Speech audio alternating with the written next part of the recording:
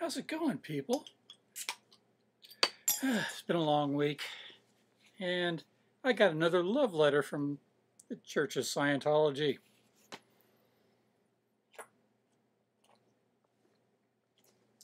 I got one last month, but it was so brief that the video wasn't worth making. I mean, this is the one they sent me last month.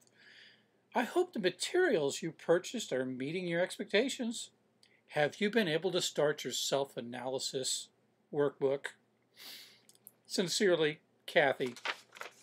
Yeah, I still got that lying around here somewhere. I look it over. No, I did. I have been through analysis, though. That counts. Anyway, let's open this one up.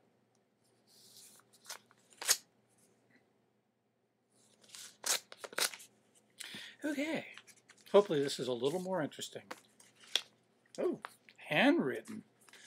Self-addressed envelope. I mean, postage paid. Oh. Handwritten. The personal touch. Dear Richard. Hi.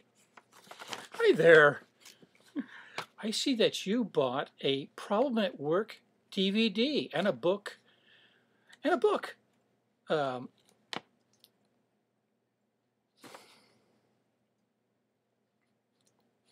Several years ago. Hard to read this writing.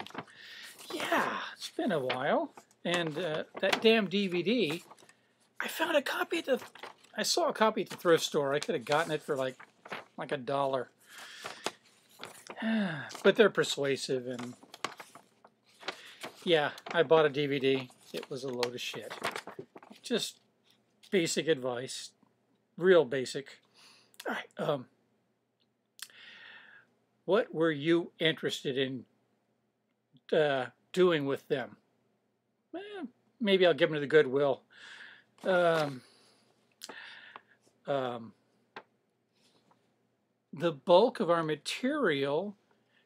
The bulk of our material concern what the individual can cause and what environmental effects he can overcome. What do you want to improve the most about yourself?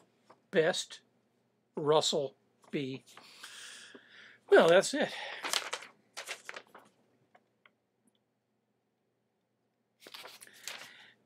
Not much to it, but added to the last one they sent me. They're touching base.